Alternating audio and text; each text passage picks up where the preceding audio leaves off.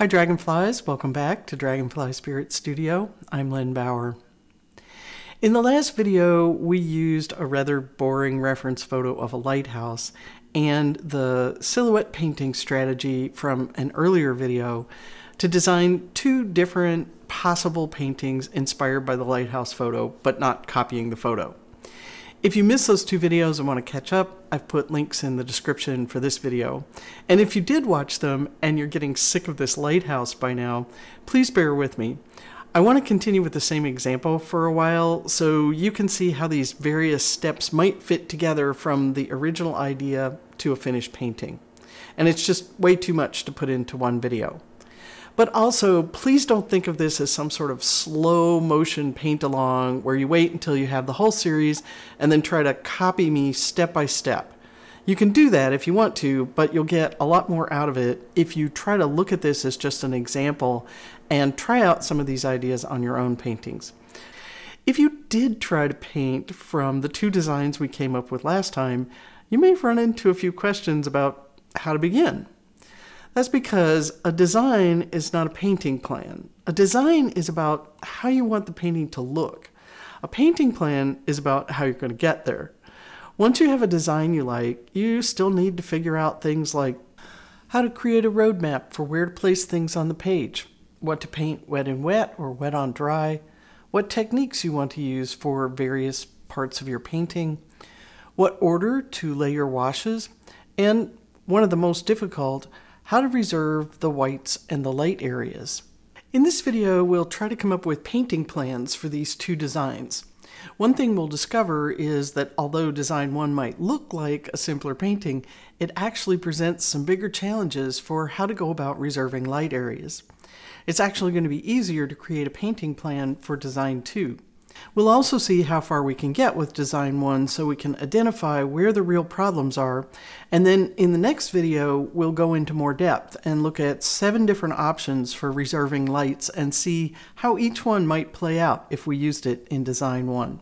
Before we start working on our plans, we have a couple of decisions to make that could be considered design or planning, so we'll just stick them in between. And that's size and format. Format refers to the shape of the painting. Is it squarish? Is it a long, skinny horizontal? Is it a vertical rectangle? Or maybe something unusual like a circle or an oval? For these two examples, I decided both the size and the format ahead of time so it would all fit nicely on my video table.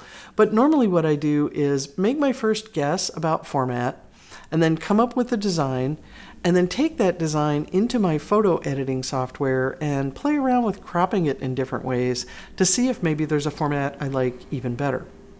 As far as size, I know I say this a lot, but size matters in watercolor. So before you start choosing techniques, you need to have some general idea of what size your painting is going to be. Anything you're doing that involves wet into wet effects, or stamping, sponging, spattering, all those texture effects that we like, those things all happen at whatever size they're going to happen at. They don't know how big the piece of paper is. For the purposes of this video, I'm going to assume that we're working maybe around quarter sheet size, which is a pretty common size. And I'm actually not going to get down in the weeds too much with how we might go about choosing individual techniques. The toughest thing for most people is figuring out the painting sequence, and we're going to kind of stay focused on that. As far as getting down to the point where you're trying to decide how you want to paint your trees, for example, there are so many videos out there on that sort of thing that I'm just going to leave it to you to choose or use your favorite techniques. And we're going to stay focused more on how do you decide what order to do things in. After the design and size and format are decided, the first step in the actual painting sequence is usually to make some planning marks. Traditionally, this takes the form of an underdrawing. Sometimes there are situations in which you'd rather not see those pencil lines from an underdrawing, and I do have some alternatives for that, but I'm not going to get into that in this video. I'll put it in a later video so that in this video we can stay focused on trying to figure out a plan and a painting sequence. It helps to start with just some default choices. In watercolor, we generally paint light areas first and layer the darks on top of them. We usually start with our soft-edged shapes on wet or damp paper and then add our hard-edged shapes later as the paper dries. We try to do the biggest shapes first and then layer on top the smaller shapes or make little edges to separate things. And often we do the background and maybe some of the foreground first and put the middle ground where most of the action is on top of that. So that sounds kind of theoretical, so we're going to look at some examples in a moment. But before we do, I just want to make the point that each of these default settings is for a particular spot on the painting. So in any given location, we would do the lighter colors first and layer darker colors on top of them because watercolor is transparent. But that doesn't mean you have to paint every light thing on the whole painting before you're allowed to put some darker marks on your painting.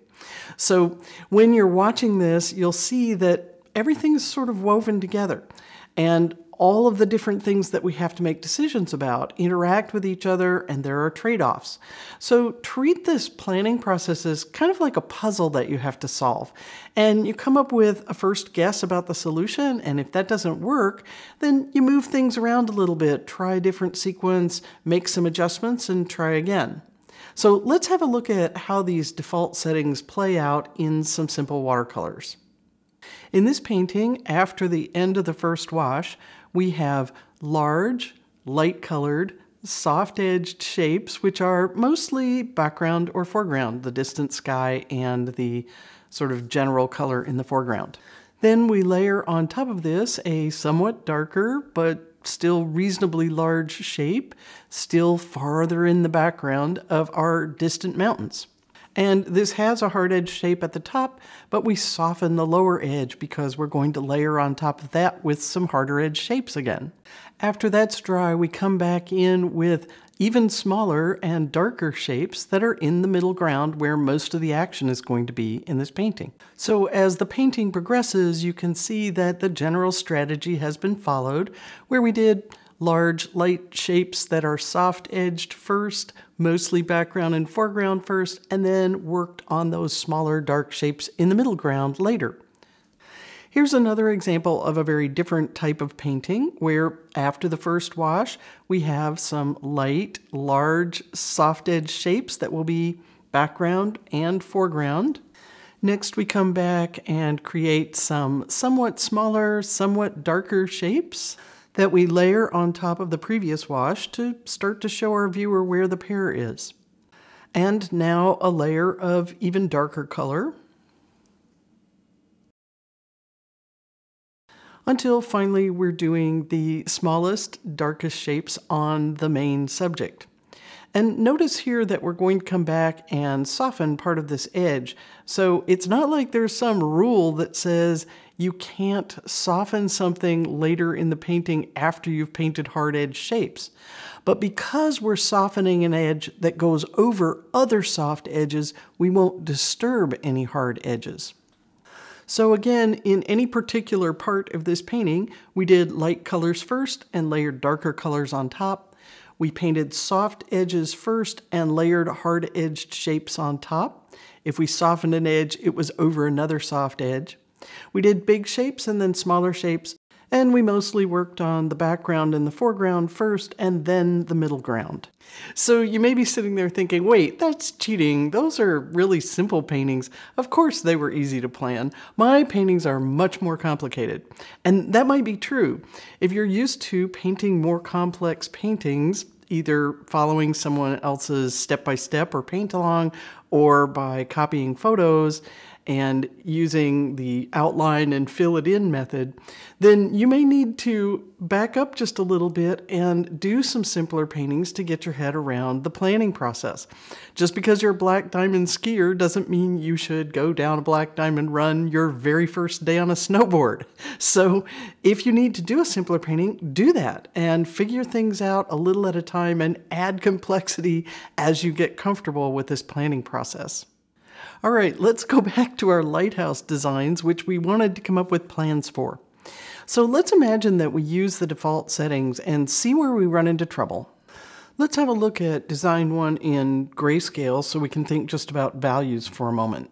What if we tried to approach this one pretty much like the first example that we just looked at and paint the sky and the water first soft and wet into wet? We do have some light areas right at the horizon and along the upper parts of the things on the island and then maybe down by the shoreline. And then there are some somewhat lighter areas in the water, but perhaps we could do a little bit of masking on our lighthouse and some of the rocks. And then do a first layer, something like this, where we would paint down to that horizon line and the tops of the trees wet into wet, leave a soft edge, and then pick up again with the water and drop in some darker swooshes of color for those wave shapes.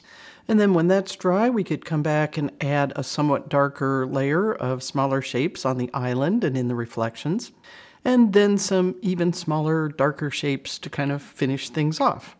And that seems like a workable plan until you look at it in color again and realize that there are all these soft-edged shapes adjoining each other that are complementary colors.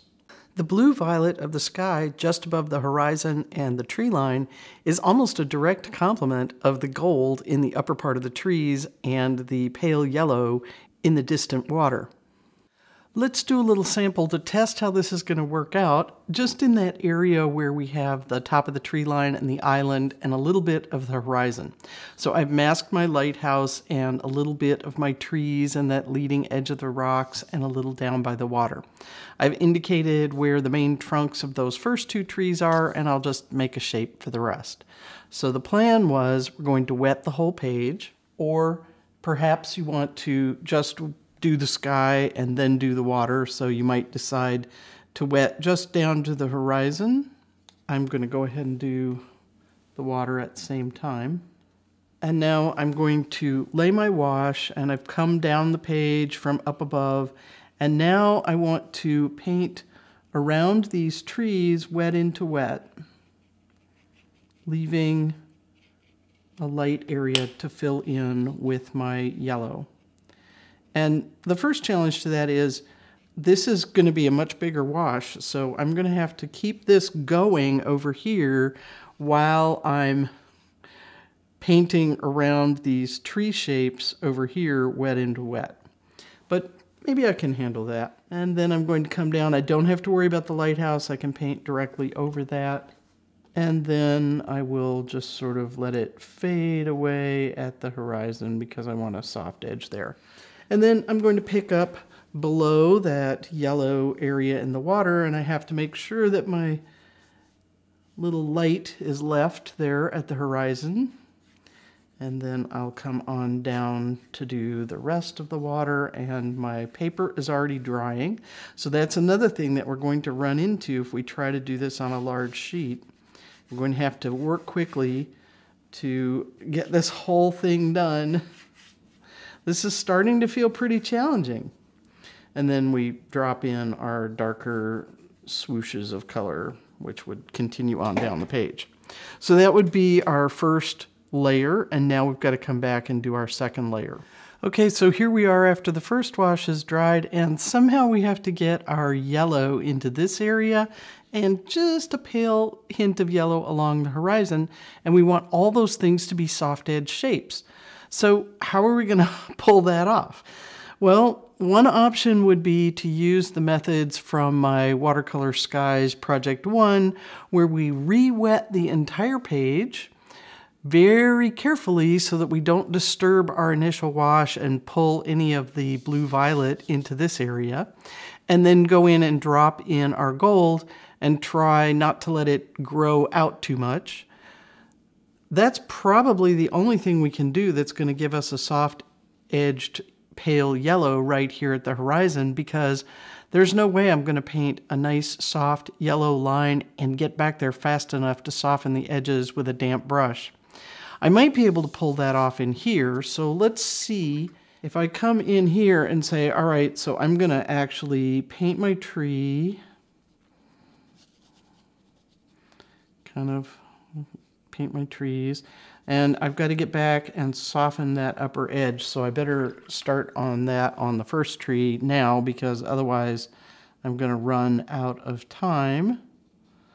So I'm going around softening that edge. Meanwhile, this is drying. So I better get going over here. And what's going on at the bottom? Maybe we soften that edge too.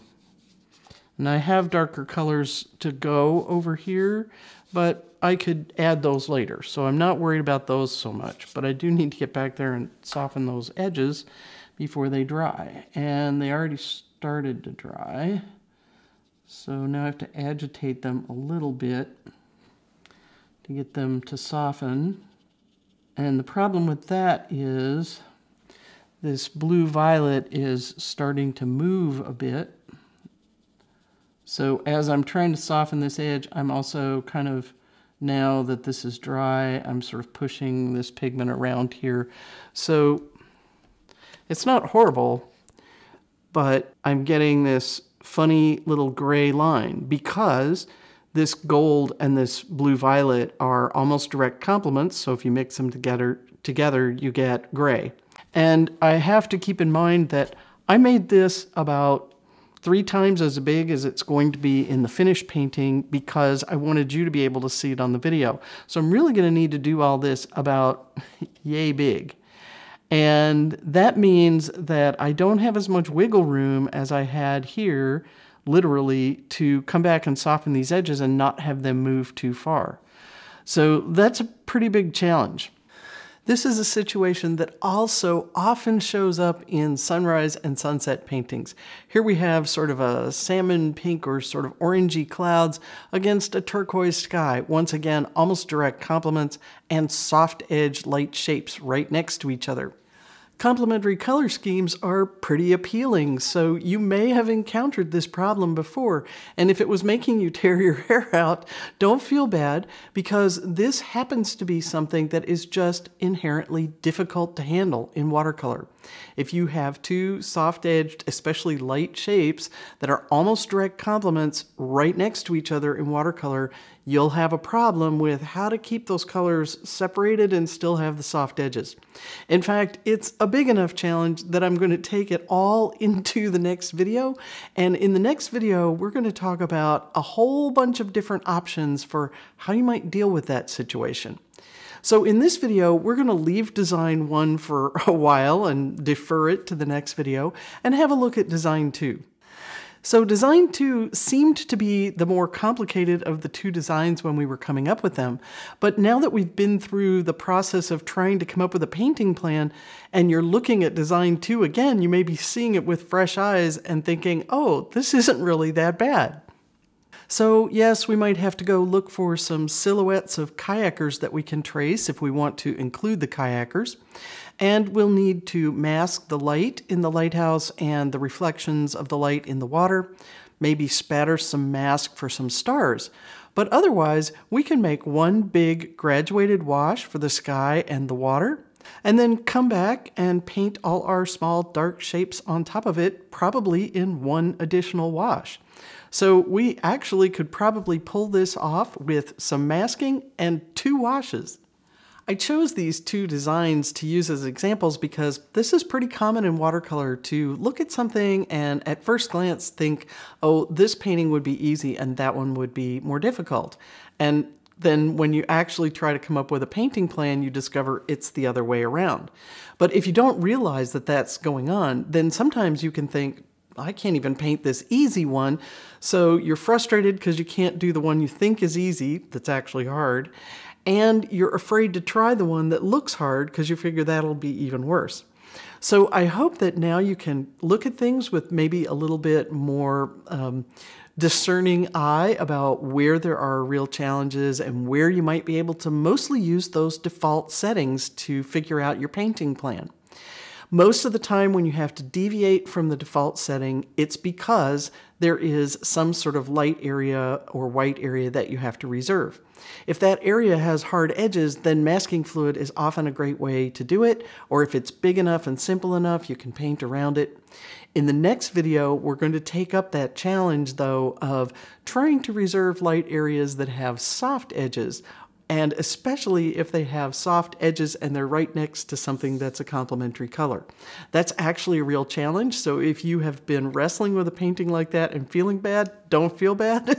It's just inherently difficult in watercolor. But there are some things we can do to try to approach that problem. So in the next video, we'll do that. For this one, I hope you'll take that default setting idea and see if you can use it to come up with a painting plan for some of the paintings that you want to work on.